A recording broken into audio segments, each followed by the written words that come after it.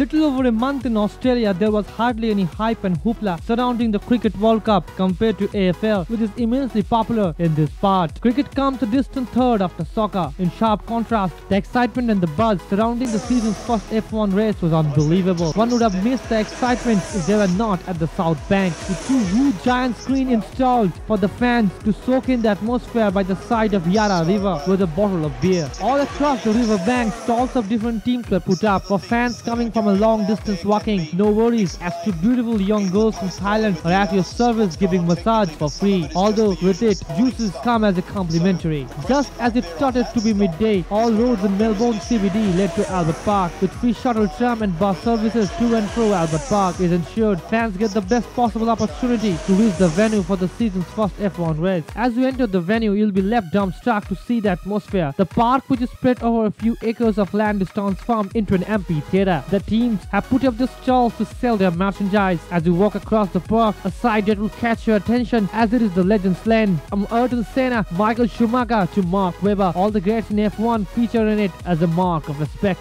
There is no shortage of entertainment for fans though, from gaming PlayStations to a ride in a helicopter for a couple of rounds over the circuit. Fans have it all, but the most unique and perhaps the memorable moment for the fans came when they got an opportunity to walk over the track immediately after the presentation ceremony. Nowhere in the world can you find that the fans been given an opportunity to walk over the track. Such a sight it is, as you can see thousands and thousands of fans from different countries with the national flags rejoicing as they walk out of the park. Based on his masterclass at Albert Park on Sunday, as his reduced teammate Nico Rosberg also ran in an identical Mercedes-Benz and left Sebastian Vettel more than 30 seconds behind in his first start for Ferrari. No one will trouble him for the crown. Rosberg will have days and Vettel might trip into a win, for the championship is Hamilton's to lose. And Daniel Ricciardo, yes, he was there and finished 6th at the flag, but Red Bull Renault is in a lot of trouble and is facing a very tough year. The 20th Australian Grand Prix was easily the worst in the history of the Melbourne race, with the smallest GP field since 1982 and a boring event that never produced much excitement. The best action was the banter with Arnold Schwarzenegger on the podium, and then as Rosberg and Vettel shared jokes and vibes in the post-race press conference. After his 7th win from his past 8 years, Hamilton had little to say. He hinted that things might get tougher, but was really only being diplomatic.